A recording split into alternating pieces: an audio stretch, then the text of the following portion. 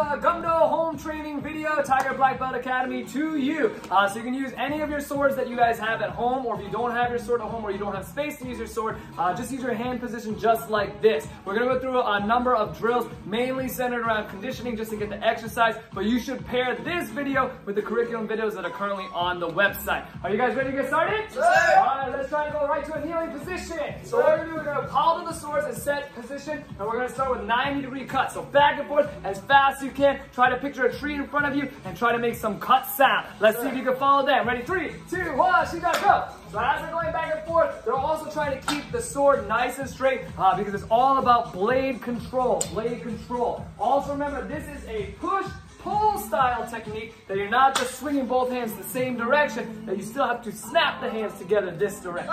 All right, let's go 10 more seconds. 10, 9, 8, 7, 6, 5, 4, 3, 2, 1. Next one, you can stay kneeling or you can stand up in a dado say. So we're going to do oyo begi. So combing upwards, up the center on both directions. When I say change, you're going to switch your feet unless, of course, you're still on the ground due to space. Ready? 3, 2, 1, and she's up. Oyo begis. So the whole goal is to cut as straight as possible.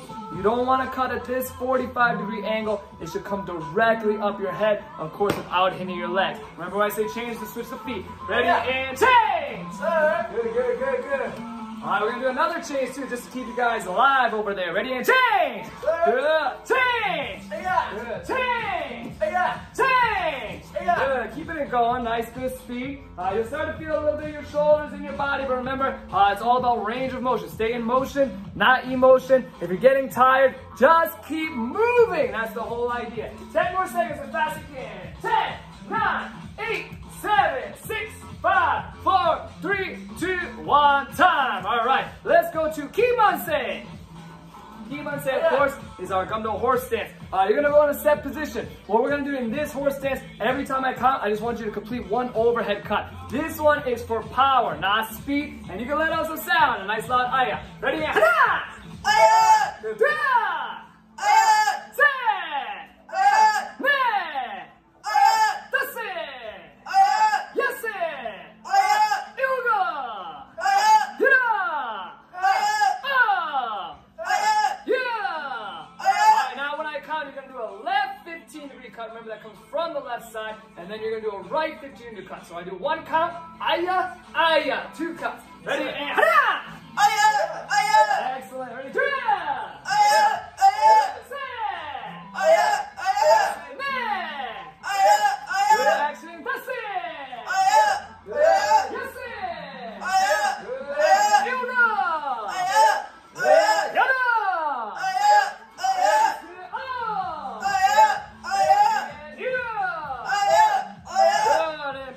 Position. Now, when I say she's up, you're going to go left 45, you're going to cut, and you're going to continue. Continue, remember, it means it goes around the shoulder that it just finished on the side. So you're cutting from left to right, go around the right shoulder in that continuous motion. When I say change, you'll switch to the other side. Let's see, continue cuts, left 45. 3, 2, 1, she's up. This one has a little bit of speed too, you can still make some sound. All right, but you still want to focus on good cut sound. Remember, the cut angle hits the 45, but a rounded angle is going to come in a circular style pattern. Just like that. That's the action right there. 5, 4, 3, 2, 1, change. Now cut from right shoulder and go around the left shoulder on the chamber. Non-stop keeping that action. Go, go, go, go, go, go.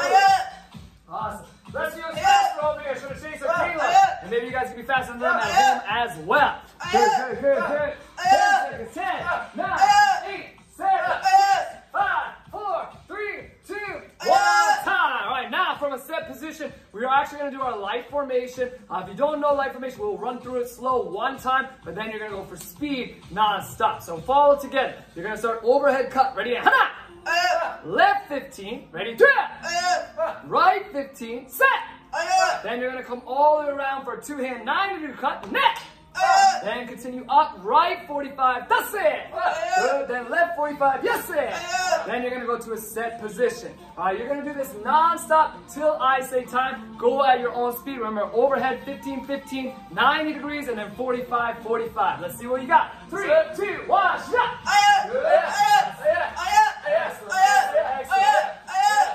Every cut, try to make that sound. Kumdo cut sound, your sword should be making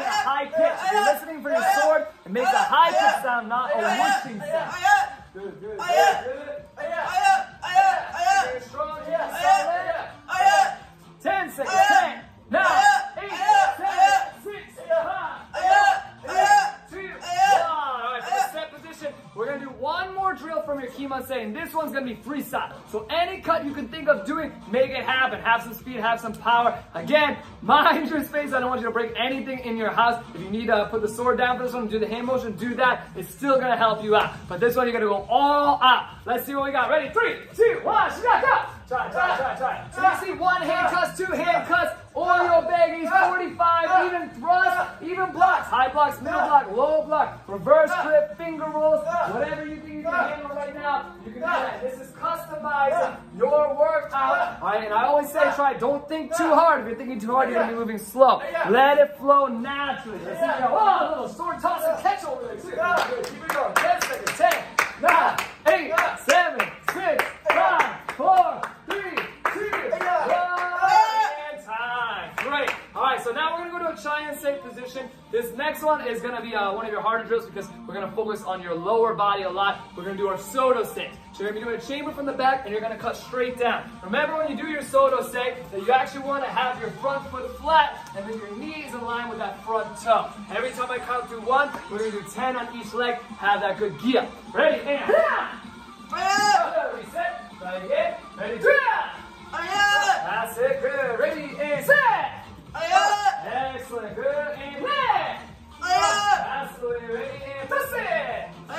Good, again, ready, yes it. Excellent, ready, and yoga. Nice, ready, yoga.